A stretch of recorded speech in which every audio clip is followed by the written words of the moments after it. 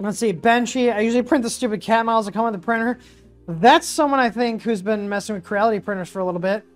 Unless I'm thinking of a different one. Do you guys remember the money cat, the little money cat that, like, you know, you go in the like Chinese places and it's going like this, but there was like the test print where it was like the little money cat with the fist with the scroll.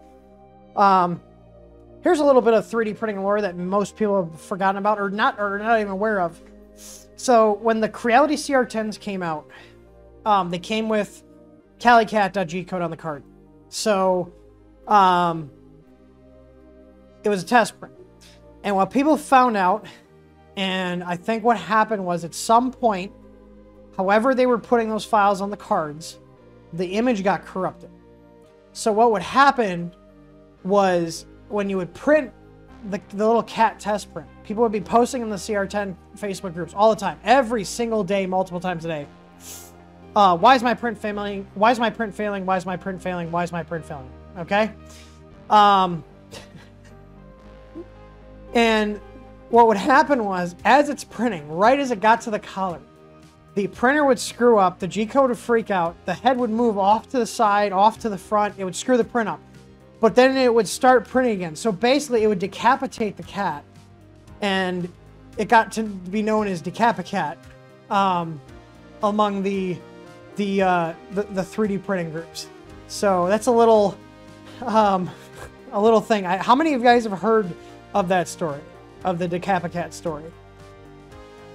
Because it was a problem. We literally, because we have a CR10 group. I think we have one of the largest CR10 groups still that TH3D runs, and we had a pin post, and we told people, if you guys post a question about this, because you're clearly not reading, it's in the pinned thing, like FAQs, we're just going to remove you from the group, because it was just spam of people asking, why is my print failing, when it was literally just the G-code was corrupted. Slice a file on your own and it'll work.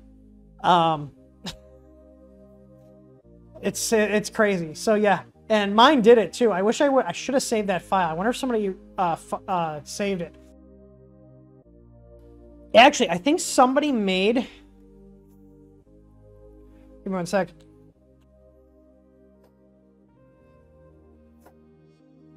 On Thingiverse, I think somebody made...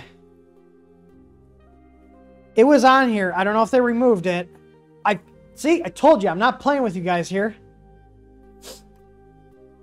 Oh, and this is amazing. Look at, so somebody made this, the actual DecapiCat. There, this is a response to the corrupt CAT.GCODE that is preloaded on the SD card for the CR10 printers. I use mesh mixer to remove its head to the paw, and then here, this guy literally made just a head you can print to shove in the bottom failed print.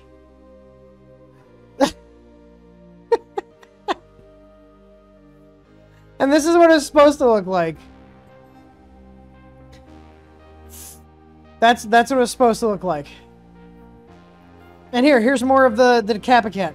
Many have ended up with DecapiCat that cuts its head off, but this one printed excellent for me. So this guy uploaded his CAT.GCODE that isn't broken. I'm gonna download this just for funsies, just so I have the STL. I think I'm gonna have to print some cats. I think I'm gonna have to do one of those.